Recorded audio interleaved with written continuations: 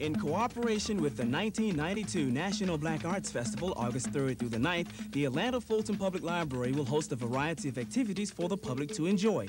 This year's theme is The Origins and Evolutions. A series of family films produced by noted African-American and Third World Nation filmmakers will be shown August 3rd through the 7th at the Central Library's auditorium downtown. A sampling of the feature films include Kiss Grandma Goodbye by Deborah J. Robinson, Didn't We Ramble by Billy Jackson, and Families Across the Sea. An added attraction will be a film symposium entitled Cinema of the Diaspora at 2 p.m. Friday, August 7th in the Central Library. The film festival and other library-hosted activities are free and open to the public. For more information, contact the Atlanta Fulton Public Library's Film Department at 730-1728.